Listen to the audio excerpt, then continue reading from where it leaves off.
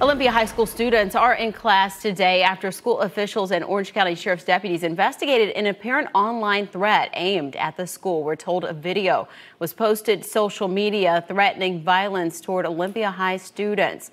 Earlier this morning, parents received a call from the school's principal, Christy Gorberg, saying the threat was a rumor.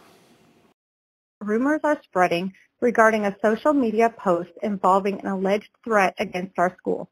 Law enforcement was immediately notified, investigated, and deemed it not credible. Parents, I ask that you remind your student not to spread rumors, but rather report them to an adult at school or through the Fortify Florida app.